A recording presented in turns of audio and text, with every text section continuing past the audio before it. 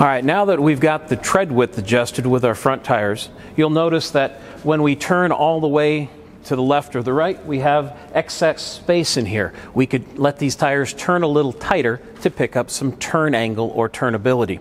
The way we do that is there is a jack screw on both sides of the axle, and you then go on the back side of the axle and turn the screw in or turn the screw out, depending on where you need to adjust for. Test and readjust if necessary. When you end up, you want to have a good amount of space between the tire and the chassis as it's turned all the way.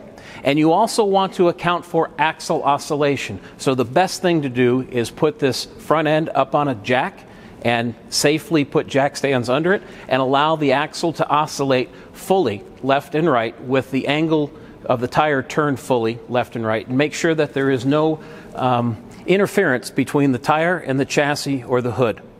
Then retorque everything to proper specifications as shown in the operator's manual.